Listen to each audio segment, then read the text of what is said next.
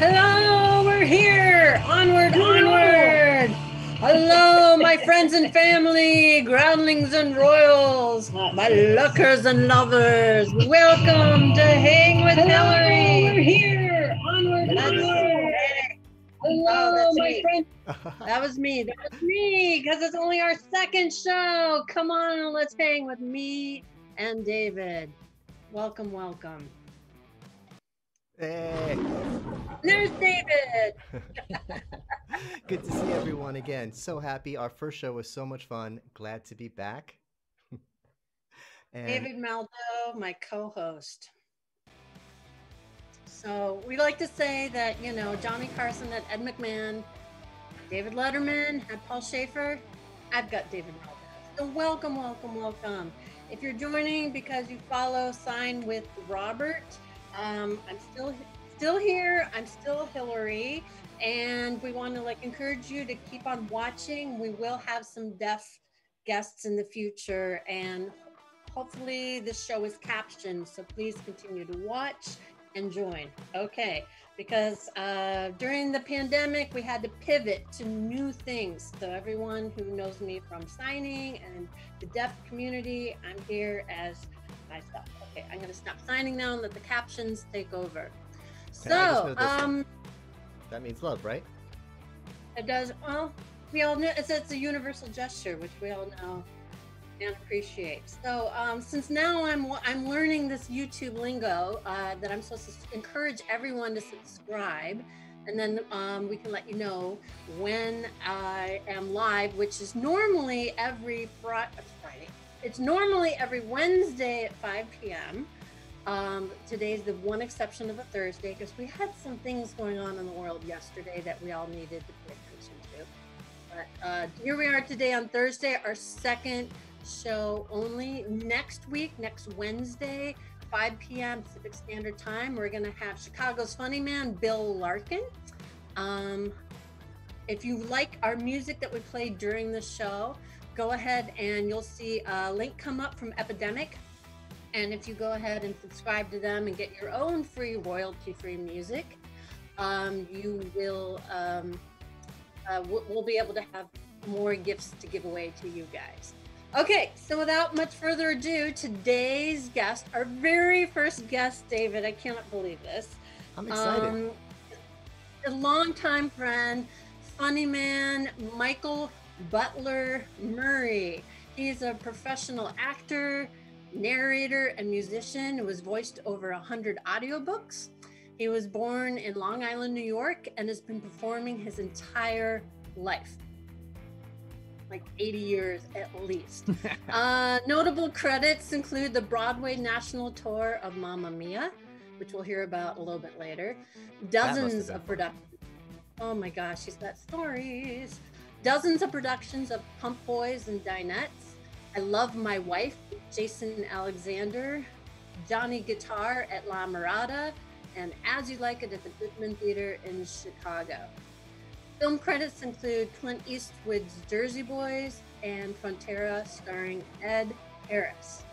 So David, I'm going to have you cut our music because I thought the best intro would be to see him doing what he is great at, which is acting. So we have a little clip to introduce Michael before we bring him out from one of his short films called The Truth Seeker. It's 90 seconds long, so it's a minute and a half. And I think there's one or two swear words. So if there's any children or nieces or nephews watching, just a disclaimer, we're a pretty clean show, but sometimes we slip an occasional F-bomb in there. I think there's only one or two up top. Nothing harmful. And there is no violence. There looks like there could be violence, but there is no violence in this scene. See, I try to take care of my viewers. Okay. Oh, Trey liked his tunes. Thank you, Trey. We're going to have more tunes. You just wait. Just wait. We've got way more tunes coming out. So Tan Tigress likes our background. Thank you. Welcome yes, to our and set. hi, Robin. I'm so glad you're watching. I'm looking at the comments now. So Here's thank you set. the whole set. David built it himself in, I think, a day. And we got more. But we've got more. All right. So without much further ado, let's go ahead to the screening room and let's watch a little bit of Michael Butler Murray in The Truth Seeker. It's all about fucking you, isn't it? Maybe for once I have something I'd like to get off my chest, okay? Sorry. Oh, forget it. Sorry. You people are so apologetic. Don't be sorry. Be proactive. I mean, do something.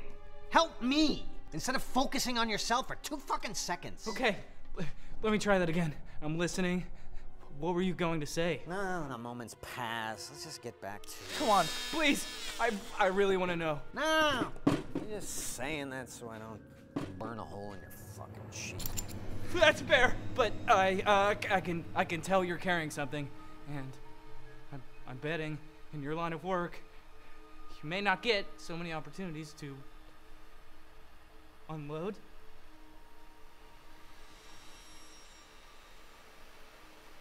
Yeah. Yeah, you got that right.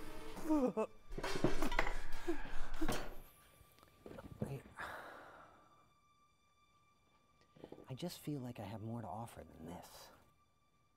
And you know how it is. You get into a job and you can't leave because, you know, the pay is okay, but you never get ahead and then you just stay in it. I mean, I'm really good at it, right? And that's rewarding, but I don't know. What? No, it's stupid. Oh, come on. That was And awesome. that was her clip of the Truth Seeker. I love that. And let's bring out Michael Butler Murray, the man himself. Welcome. Good that was job great. on that, Mike. I don't think I ever saw that film before, so welcome. When did you shoot that? I think 2 years ago. Yeah. 2 years ago. And Trey is saying that it was shot in New York. Is that true? No, that's not true. We shot that at a place called Fabric Flame Proofing, which is a place I worked at for several years. It was a side gig, and it's just the place it's kind of a disaster all the time. So when we thought like, oh, we need some kind of scary warehouse, I was like, I got just the thing. Now you guys have to know that Michael also writes and directs, and he does some of his own short films. So like how did it feel like acting and oops, we got bad reception there for a second. That Wi-Fi. It's an old TV. Remember those things? There used to be boxes, kids. There's not going to be televisions anymore, just big screen. Don't turn the knob too fast. You'll break it. Oh my gosh. And the rabbit ears. Remember the rabbit ears where you got to do all the reception? Yeah. Better or worse? Better or worse? Right? Better or worse, yeah. So Mike, I'd be on the roof moving things. It's going to crack me up every time he does that. You have to drink. So what did you like best about shooting that film, Mike? That's a good question. I think, you know, shooting it was the best part of it, I think. Writing it was fun. Writing it just kind of came out of my head as kind of an exercise, and then it was like, oh, this is fun. This would be fun. Let's do this. And actually, I showed it to the other guy who's in the film, and he's a young guy. He's like 26, 27, maybe he's 28 by now. But he was like, this is great. We should shoot this right now. And I'm like, okay. That's and awesome. He got his other 26-year-old friends that are already like working in the field. And, you know, great cameraman, great sound. We shot it in a day. And it was great. I think that is the lesson here, is that if you've got an idea, do it. There's so many people, it's like, well, I got to shop it around and let me submit it. But really, I think the trick, you got to go for it. That, you know, a lot of people are like, well, I've got a book, you know, that I was, you know, I'm going to submit it to publishers. It's like, they're self-publishing. Yes, of course, everyone wants to play with the big boys, but I think at this time, especially this time in history, you can be your own publishing house. You could be your own producer, your own distributor, like us doing this show. Oh, time to drink. Oh, and I see that my sister and nephew Owen have joined. Welcome, you guys. Glad to see you here in our second show with Michael Butler Murray. That's me. So I've got a bunch more questions, but I'm going to see if anyone else has questions for him. Oh, Trey wants to know. All right, we were talking about some of your stage roles. But you know what? I think in order to talk about some of your work in New York, I think we have to go to New York. Don't you think, David? We should go to New York and Sounds good. talk about life in New York. So let's go out to a place where it's all, yeah. I had so many good ideas. I really do miss riding the subway. This is our theme music. Trey, I know you wanted more music, so this is for you. So, Michael and I met years ago, many years ago in New York. We were both at conservatory together, or as the good people know it, as the American Musical and Dramatic Academy, where we spent every day with a group of other people that are in the chat right now. I want to give a shout out to the other our other classmates from AMDA. We've got Beverly and Trey, and let me just see if there's anybody else from our group who may be watching later. We had a good time. Did you have a good time in AMDA, Mike? I had a fantastic time. I loved AMDA. I loved every minute of it. It was great. I learned volumes. Yeah. It was. Were you able to apply then? Because almost all of us went on to be professional actors right after we finished the program in our 20s. Did you really, did you feel like that helped prepare you for work and getting roles as an actor? I think it was a good starting point. It was good. I worked immediately after getting out of there, but I had a conversation with David Martin, actually, and he broke it to me. And he goes, this is just the beginning. David Martin, for those who don't know, he ran the school. And he said, this is only the beginning. I was like, oh, man, I just spent a whole year and a half. But, I did learn a lot. I'll tell you, the best lesson I learned from that place is how to be in rehearsal, meaning like no talking. Everything the director or choreographer or anybody else who's got higher status than you, when they're talking, they're the most interesting people in the room. And I was shocked when I got to like big productions and I'd be like, people just be talking. The director's talking. I'm like, you're going to get kicked out. I don't know. I was just like, what are you doing? Shut up. If Harry was here, you'd be dead. You'd be dead. It was the great Harry Wooliver was the head of the dance program. Correct. Yes. And he's such a legend. He was in the original. Correct me here, Beverly and Trey. I think the original West Side Story, and he just was absolutely a legend. And we were all a little bit nervous because, like, you'd get thrown out of his class for yawning. He would say, dance class starts at 7 a.m., not walking in at 7 a.m. We're starting at 7 a.m. And he would lock the door and gave you a lesson, and you missed 2 classes, you're completely out of the program. But he was so right. He taught us early on that you, as actors, you're disposable until you're like a big name. Exactly. Nobody has to take any crap from you. You start messing around, you're gone. I'll find any guy. I'll walk out that door and find 10 people who can do what you do. I'm like, Yeah. If you were yawning, he's like, oh, I'm sorry, are we boring you? There's 100 people who did not get in, and you're in their spot that we could replace you with.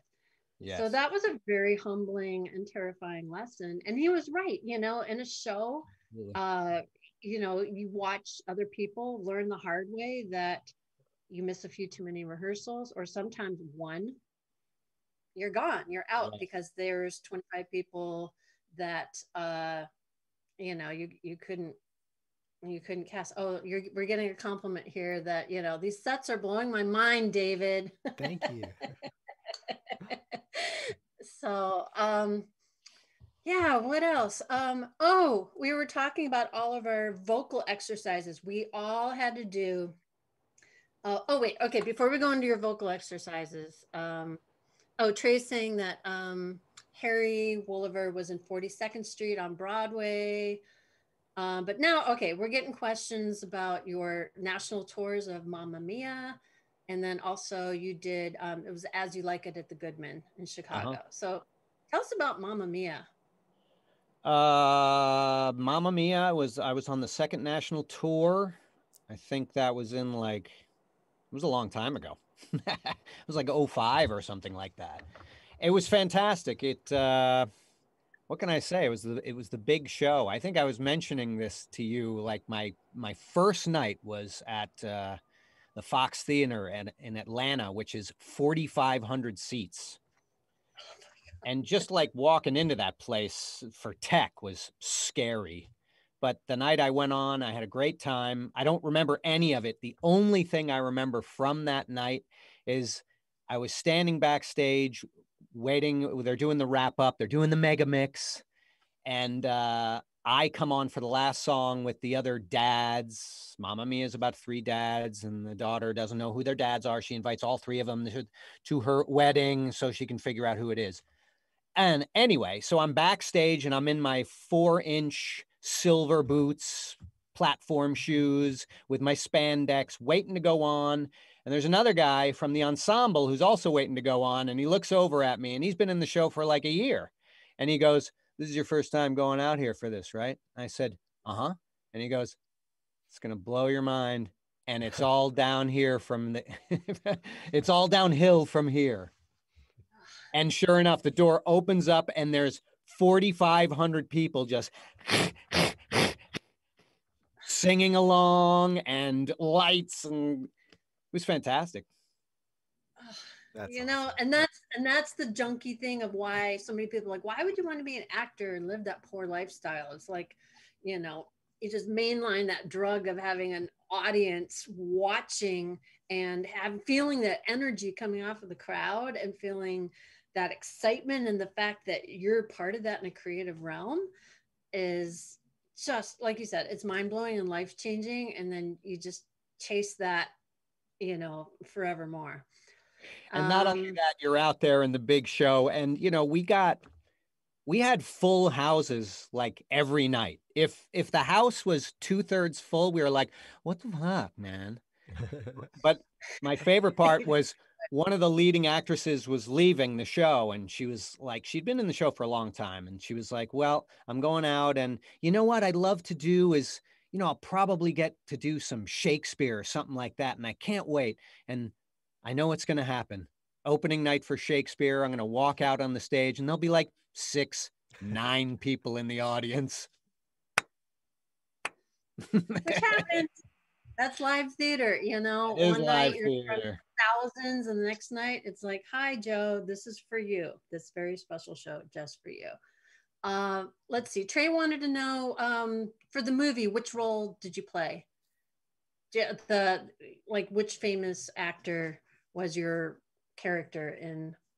Oh, who I guess famous whoa. actor in the movie Mamma Mia? Which actor was your role? There you I go. was Harry the banker, so that was Colin Firth,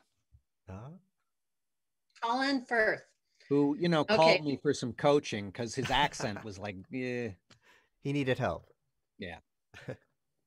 Oh, was here nice we of you. go again. Oh, here we go again. Yeah, somebody's making a little song request. Yes, we get it. My 13-year-old, very talented nephew in St. Louis, Owen, wants to know if you have any tips for some. Oh, and that was behind me. If you have any tips for some aspiring actors, what should you do if you're 13 and very talented in St. Louis and you want to be an actor? What would you do, Michael? I would seek out training. I would try and do some community theater. I'd go see the community theater first, make sure it's decent. I have to say, when I was at the University of Vermont and I was thinking about pursuing acting seriously, the first thing I did was get into a community theater production. And I was a lot younger than everybody else. And those people really, I ended up going to AMDA because of those people. They all helped me so much. They helped me work up a monologue. They helped me work up a song. They gave me choices of acting schools. They were really into it. They were in like their 40s. So I was listening to their wisdom, and work begets work, and doing begets more doing. So get out there and do it. I would have to agree with everything Michael just said. And now, Owen and anybody else listening, you can absolutely do your own work. You can make a short with, your phone in your backyard, or, and you draw, and so you can do your own sets. And so I think the more you practice, and especially now the kids who are doing their own little mini shows and doing their own shorts, oh my gosh, the stuff coming out is incredible. And it's, first of all, it's giving you practice, and you're building your skills, and you get to see what you like, what works, what doesn't work. And I think that's, for all artists to be able to do that. Start a YouTube channel. Start a YouTube channel. Yeah, this is brand spanking new. We this is absolutely new territory. I met David over the holiday. He lives in Florida, by the way. I'm in Los Angeles, and Mike's in LA as well. But the three of us are three completely different remote locations. And yeah, one of David's clients is Zoom. And he arrived on the dragon that you saw me arrive in the top of the show. I was like, what are you doing? And then it's like raining cookies and, doing all these special effects. And I've never seen anything like that. Like now, and he's using OBS, which I was like, that sounds like an uncomfortable, syndrome. But he's like, no, it's the platform all the kids are using on Twitch, which I barely know, but you youngins probably know Twitch. So we'll get you on Twitch. We'll get Hilari on Twitch. I have one video on Twitch. So so David, we are going to have an episode where David's the Twitch Sherpa and takes us all through that. And then we'll have my Clubhouse people come on here, and we'll do a Clubhouse which we're going to talk about later, because I'm excited to talk about that. But all right, so we're getting another question about the Goodman Theater. I grew up in Chicago, so I remember going to the Goodman on field trips, and it is one of the best regional theaters in the country. Owen, if you can get into the Goodman Theater, you got to do it. It's an incredible experience. So what did you do? You did As You Like It. What role did you play in the Bard's production? I was kind of a chorus member, ensemble. So we did it. The play was placed during Confederate America. So I was in a bluegrass band, and we did all the Hey Nani Nani No, under the green leaf trees and stuff like that, all bluegrass. So we had like a 6-piece band, I think, guitar, banjo, mandolin, upright bass, 2 fiddles. And it was cream of the crop bluegrass players and me, which kind of launched me into this whole study of bluegrass right after that. It was really a phenomenal experience. It was really great. And I was a cover. Like it? Yes. Yeah. That's crazy. And I was like, I was a cover for the Clown, and yeah. Okay. All right, let me see the order of the show. Oh, okay. So I think this is a good time. We've got 2 subjects I want to cover here on the subway train. I know we're kind of, you know what, David, maybe this is a good time to go to the pub. I know this wasn't planned, but David's such a magician. Let's go have this chat. God, I need a drink. I like it here. I do too. I thought it was time for a shit.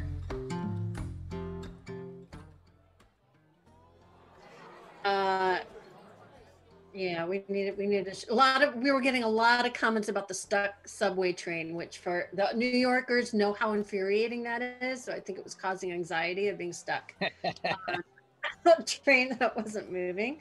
So, okay. So we were talking, let's go ahead and find out. I love that you did all this acting, and then you found the magical world of audiobooks. Can you tell our what What does that mean? What does it mean to read for audiobooks? Well, it simply means it's the same exact thing as when your parents used to read to you when you were going to bed. It literally is that. It's just the genres change your tone. And I'm sticking with that answer. It's still that way. I use this microphone. I'm in my booth right now, and my booth is in a bar. No, you're in the pub. And my booth is in a bar, but so I'm always, shut up! So, but it is totally that.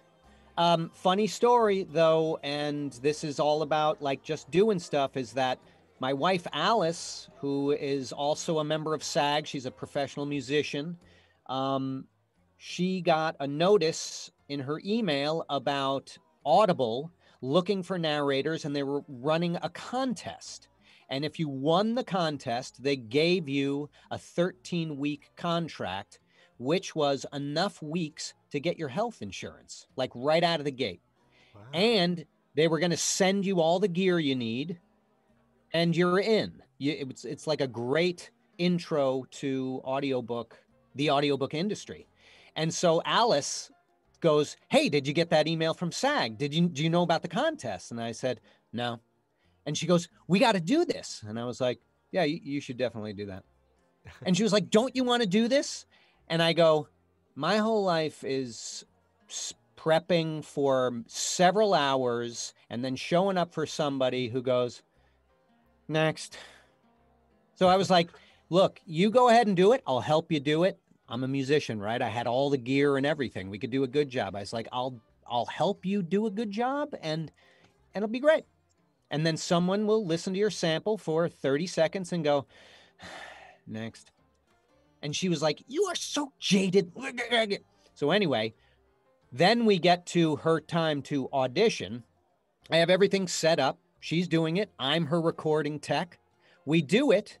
And then I'm like, as she's reading, I'm like, well, that's a good choice. That's good. I wouldn't do it that way. I know how I'd do it. And then everything was all set up. So I just did it. And I ended up becoming a finalist in the contest. Out of like 1,200 people, they chose 20. I was in that group. And then I won the contract. Wow. And that was 6 years ago or so. 6 years ago? Yeah. You never know where life will take you, huh? You just never know. Right.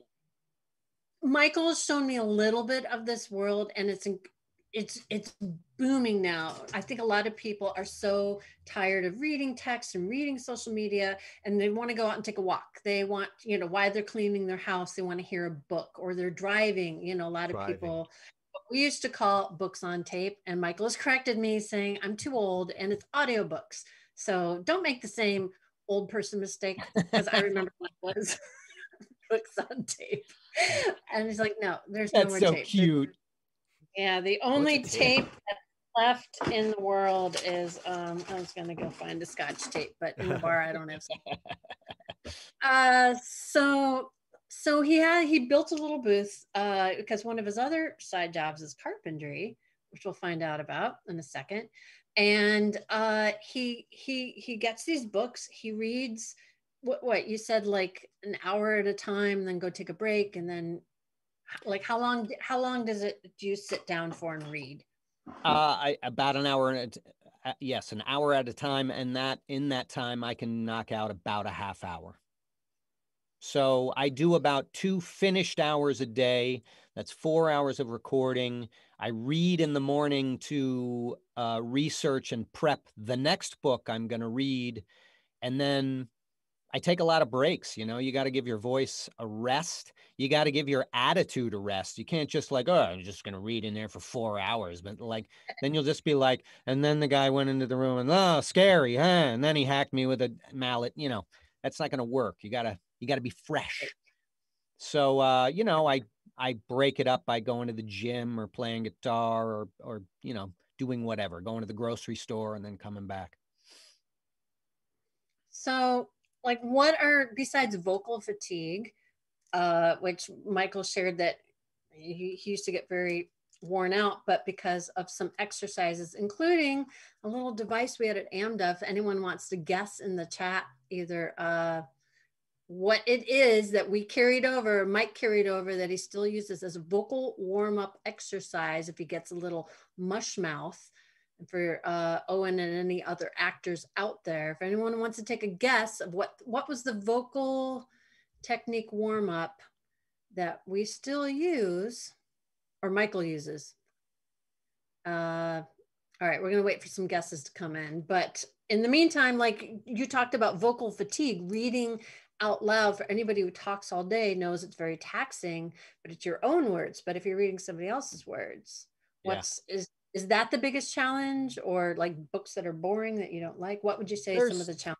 There's all kinds of challenges. That is one of them. A person who cannot turn a phrase is hard to read down, you know? Or sometimes I read a book called Welcome to the Universe by Neil deGrasse Tyson, who's total science guy, him and two other professors from Princeton, and it was like quantum physics. So that's, you know, it's a challenge. You just got to find your way around it. Well, what I will say about all that is it's always finding the rhythm. I have a rhythm when I speak. Every person who writes falls into a rhythm. As soon as you find the rhythm, everything gets easier. And even the technical books, I get into the rhythm of that, and they get into their rhythm in the book. And so there's that. But just speaking for several hours a day is taxing on your voice, especially if, you know, you don't really know what you're doing. And even me, that's had a lot of training, I've constant reminders. This isn't the tool you're talking about, but this is something my wife and many singers I know are very big on. And that's the use of the straw, where you, and you blow through the straw. And if you ever take a straw and do this, it's like what we used to do at AMDA, lip trilling. It makes you support from your diaphragm. And when I'm getting vocally fatigued, I'll just I will read a little bit through the straw, and like it just reminds me for a couple of pages, and then I'll go back and do it again. And it saves my voice, you know. Well, Trey was guessing some of our exercises of crawling on the ground, or mommy made me mash my M&Ms, but we were actually thinking of the, drum roll please, the cork. Cool. How many of you remember the cork, and how many of you remember where it goes? The gloom of the sea. What was that? I can't even remember. The gloom of the sea, the gloom of the sky hung brooding over all. The landlords knew, and seaward flew. So the technique is to have a cork in your mouth and try to enunciate, and it makes your mouth muscles have to do double duty and work extra hard. And then when you take it out, your enunciation is beautiful. So for any of you public speakers out there, I know we got Rebecca who does a lot of talking. You can warm it up by putting that cork in your mouth, trying to do some tongue twisters, take it out and see how beautifully, lip trilling, absolutely. Rubber baby bumpers, yes. But make sure, better buy the bigger rubber baby buggy bumpers. Make sure you actually look how to use the thing, because there is a method, and you can like screw your jaw up by using it and not do the thing. So make sure you consult a professional. Consult a professional. Speaking of professionals, you've done over 100 audiobooks, and my new friend Rebecca wants to know, how do you get in? Or anybody else watching who's interested and says, you know, I like talking, I like reading. How do I get in on some of this easy audio reading money? Well, I have to tell you, there's actually no more room. We're filled up with narrators, so yeah, you can't, I guess. I would say like we tell it like it is here at Hanging with Hilari. There's no lying here in a bar. I would say this. You can technically or professionally, if you want to get started narrating books, you can go to acx.com, which is run by Audible, and you can audition for books in there. But here's the thing. This is what I tell all people who want to get into audiobook narration. Before you get the gear, before you do anything, take a chair, a light, go into your closet, I'm 100% serious about this. Go into your closet and read in there start with a half an hour. But every time, read out loud. Every time you make a mistake, stop and go back to the beginning of the sentence you were just reading. And if you can handle that for 2 hours, then consider doing it, because that is the gig. A lot of people can't be closed up like that. So it's not for people who are claustrophobic. It can be tedious, it's fun. And, for me, I was halfway there. I had all the gear and I was technically into recording and stuff like that. And I happen to like the sound of my own voice. So that was great. And I can read. So I was like 3/4 of the way there. And being literate is, at least half the deal. But I have ACX. And also there's a great website. I hope I don't get this wrong. I believe it is the Narrator's Roadmap. Narrator's Roadmap. I believe that's what it's called. It's an exceptional site. Okay. I just cross-check that for me, would you, Hilary? Thank you. I just put it in the chat. I can only multitask so much. I'll get to the point where I can Google as someone's talking and not like where you can't really see it. I was gonna ask. Oh, I had a really good question and then it just flew out of my head. All right. While you're thinking, I'll just say that I love the idea of a job where I can lock the door and put a sign outside that says, "World, leave me alone for the next 4 hours. I'm working." Thank you, David. That does not sound bad to me at all. Oh, the signs on David's door. We have to leave him alone for 4 hours. Okay, world, entire world, you have to leave David alone. Yeah.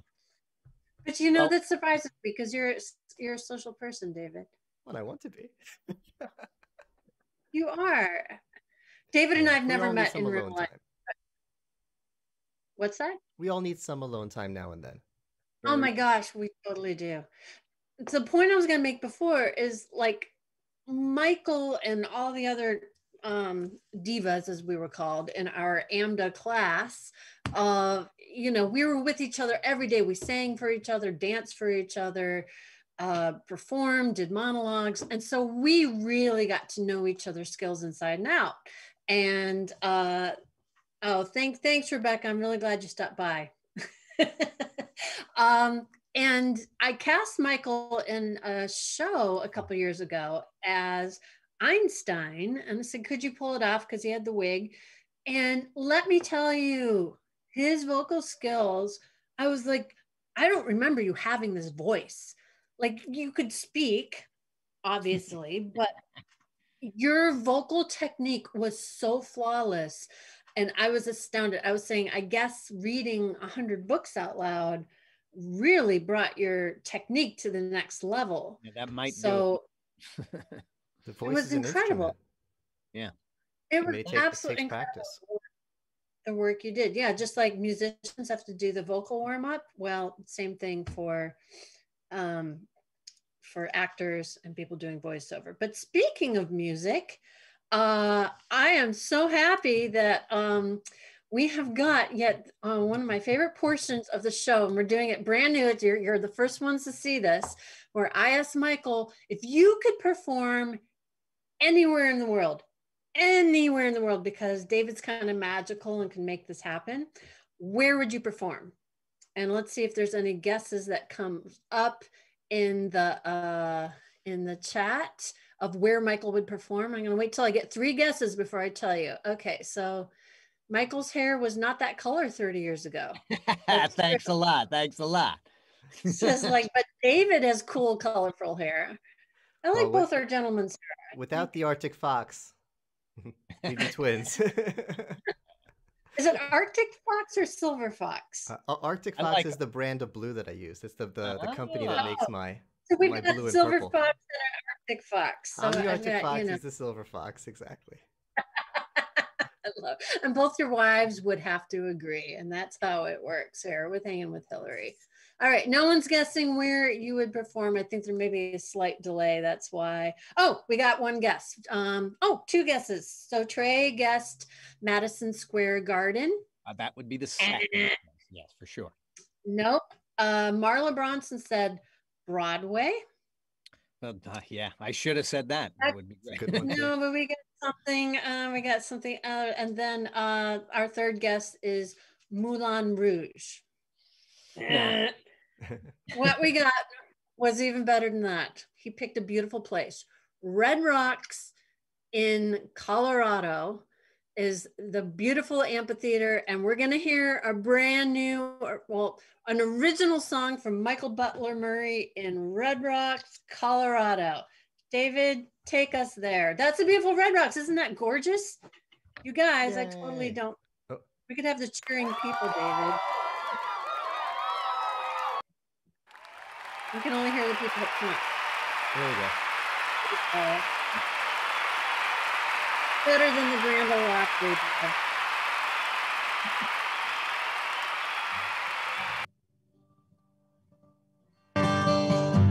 See, I got my guitar in here, my little cubicle. Oh, What are you playing Red for us? Rocks. What are you playing for us tonight, Mike? Well, this is a very soul-searching, heartfelt tune called Pete Duty Punched Me in the Face. True story. True story about a friend of mine and me. We were about 12 years old, I think. And yeah, we were playing a game and things got a little heated. And that's what the whole song is about. Would you like to hear it? Are you ready for it? I would love to hear it. Please, Mike, tell me about Pete Dooley. Tell me about Pete. Yes, what happened? What happened? Well, no, in song. That was your cue. That was your patter cue. Oh, okay. Well, Pete Duty, I haven't talked to him in a long time, but back then he was a good friend of mine. And hold the story. I'm sorry. I'm being directorial. Okay, Mike, please tell us what you'd like, if you'd like, and then play when you like. Oh, okay. I'm going to close. I think the song really speaks for itself. It has all the details of what actually happened. So why don't we discuss it after?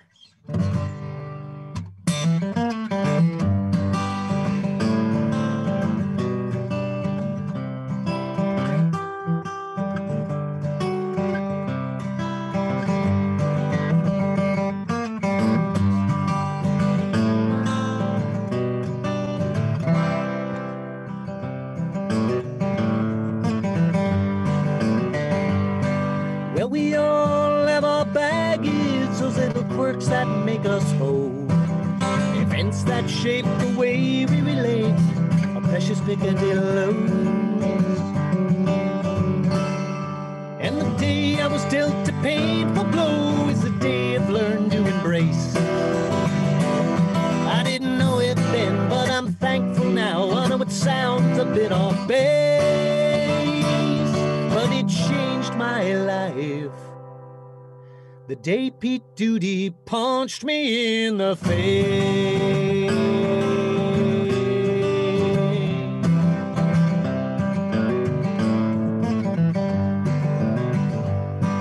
We were 10 or 11, we were playing Starsky and Hutch. My Huggy Bear was Oscar-worthy, Pete Starsky was not much. And I said to Pete, wow, riveting man, like a squirt in the eye of mace. But then Pete got mad, he broke character, and it put me in my place.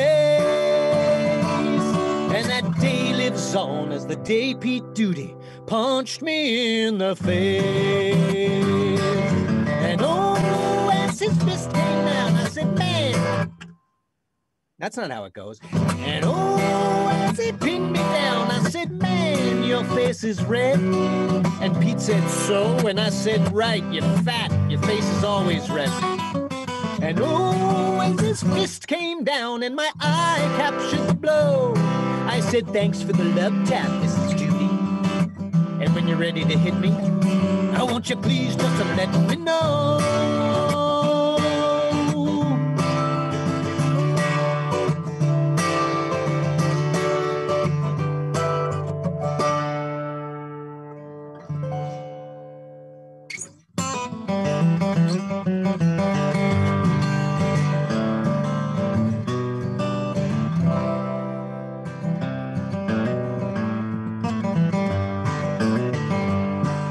it's a good thing that it happened, 'cause in the end it helped me grow.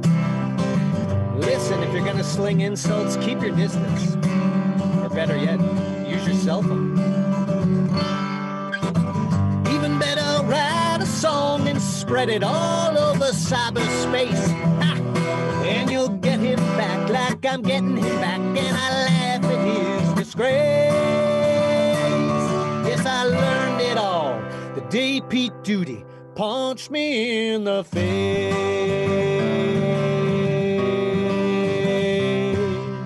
Lie, lie, lie in my face.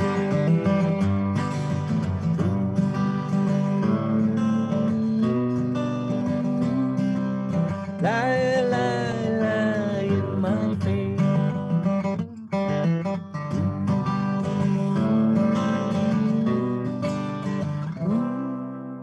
Pete Duty punched me in my face. Thanks, Pete. Bravo! Bravo!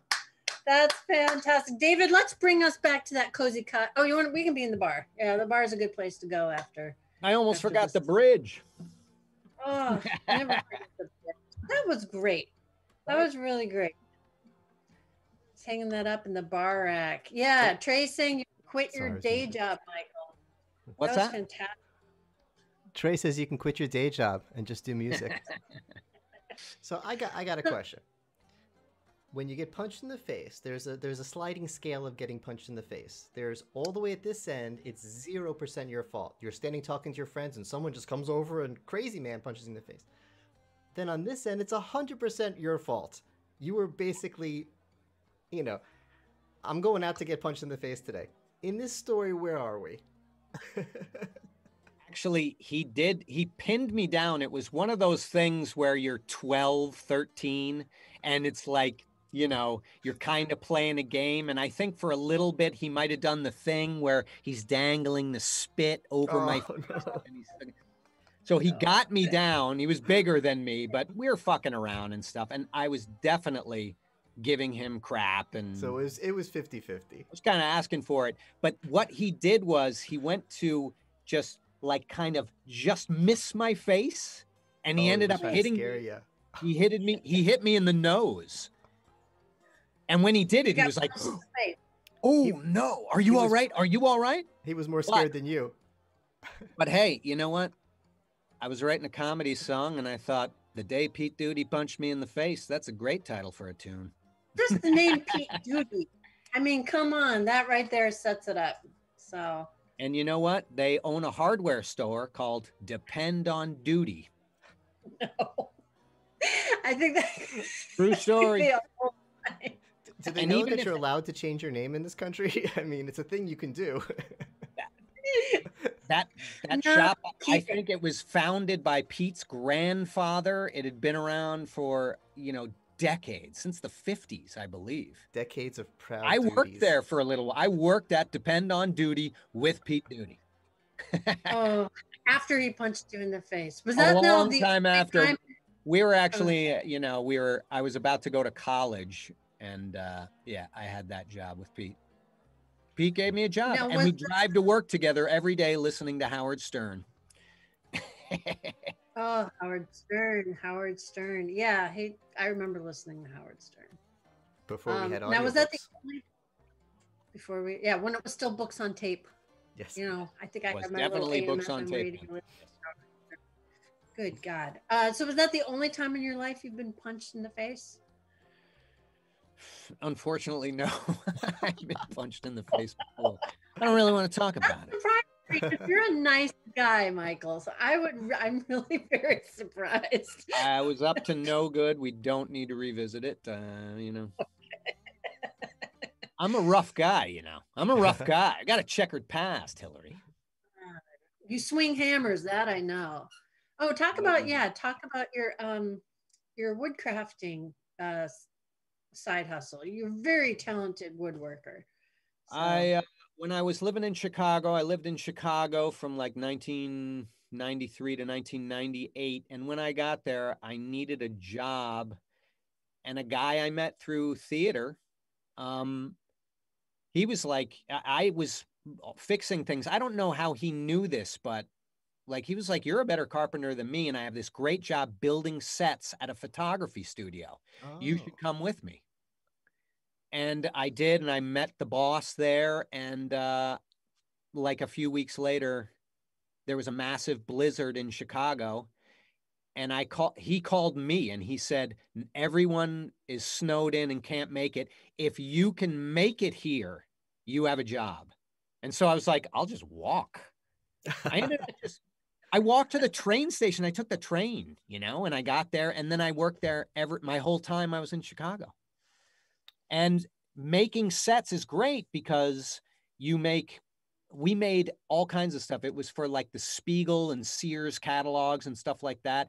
You'd build kitchens, you'd build log cabins, you'd build patios. It was all fake. What do you mean log cabins? What's that? Oh, you mean log cabins like for sets? We had a log cabin interior set with like a stone fireplace. Yeah. Wow. And so I did all that stuff, and there were a few carpenters in there that were like real carpenters that would, after, when they weren't working at the set, they'd go out and they'd get a kitchen to build or something like that. And so they'd say, you want to come? And I'd be like, I don't know how to do that. And they were like, 80%. I'll show you how to hang the cabinet on hinges, or hang the door cabinet, the door of the cabinet on hinges. And so when I got out of there, when I got to LA, I started doing set work again, and they were paying like $16 an hour or something. Like, it was ridiculous. So I just started doing regular carpentry. And so I started building a lot of cabinets, a lot of shelf units, a lot of custom, like somebody wants to have a nice office or something, and I would trick the place out. I think it's good to have all those skills that you have, because, you know, one of the things I love, you know, when David and I were talking about putting the show together, is that when you're a creative person, you're an artist, you're an actor, it's very rare that you're like, I'm just going to be a theater actor, and then you do show for the rest of your life. It's usually not that linear, where build your skill set. Right. Yeah. And you pick up others that are like, hey, I can do that, and I need to eat tomorrow, so I'll figure this out or figure that out. And I love how you to audiobooks like that's, and I love that pivot that you did. Yeah. I love the idea of someone up in Chicago right now, sitting in their cozy living room, listening to an audiobook on their iPhone and going, this sounds like the dude who hung the cabinets in our kitchen a few years ago. Doesn't it sound just like the dude, that nice guy that hung our cabinets? It could be. Oh my gosh. And then it's like, if they tune into this, it's like, wait a second, this is the guy who read Moby Dick last week. And Peter Duty's out there like, it's the guy punched in the face. That's the guy punched in the face. Oh, some good karma. Holy cow, I can't believe that's been almost an hour, you guys. That's crazy. We're going to see if we have any last questions coming up. We had like probably 3 hours of content to be able to talk about. Like, I could do this all day, but I'm going to wrap up. I'm going to see if there's any more questions in the chat. Anything else coming up? No, I think we're going to head back to our talk show set to wrap up some things. You guys, this was so much fun.